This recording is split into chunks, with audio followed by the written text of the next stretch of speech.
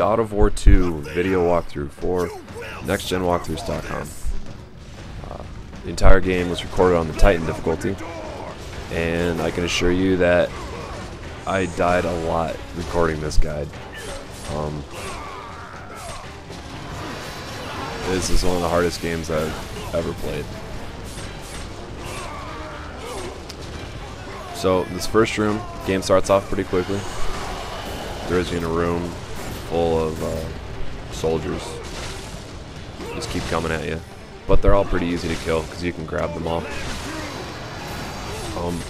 Anytime for the rest of the game, anytime you have an opportunity to grab someone, instead of killing them with your blades, grab them and kill them quickly. It's much easier to kill them. When you grab someone, you can't be hurt by other people. So it leaves you invincible for a couple seconds while you do whatever animation it is to kill the soldier or whatever. And it kills them typically very quickly. You clean up the first room and then you run forward. There's a couple guys in the next room.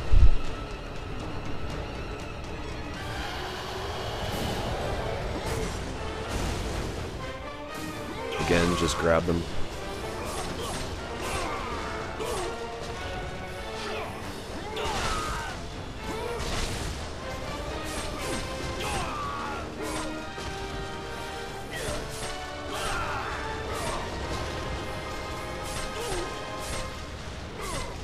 Now all the red orbs that you're getting right now,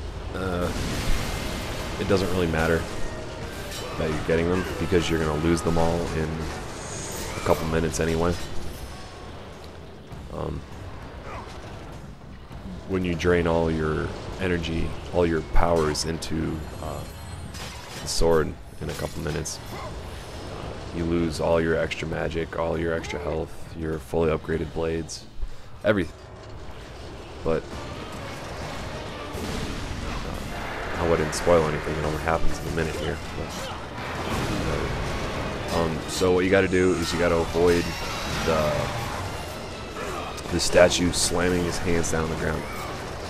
He goes through a couple different cycles of moves. He grabs enemies from the rooftops above and throws them at you, and then he smacks the ground as hard as he can. And after he smacks the ground, you have to chop his hand up as much as you can before he retreats. There's two ways to avoid his little hand slap. One is to just get good at timing it and rolling out of the way of the hand slap. And the other way is to use the magic that you have, and I forget what it's called because I never played the first God of War. This little move right here, if you do that as he slaps the ground, he cannot hurt you. So after you slice his hand a couple times, you run up here, get some more health, and shoot the rock at his face, and then you get in the catapult thing. Go through the little push button sequence.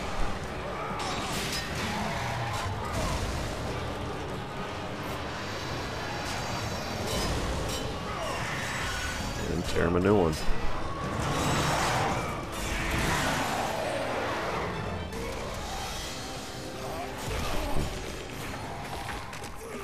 And now to a very interesting hidden scene in the game.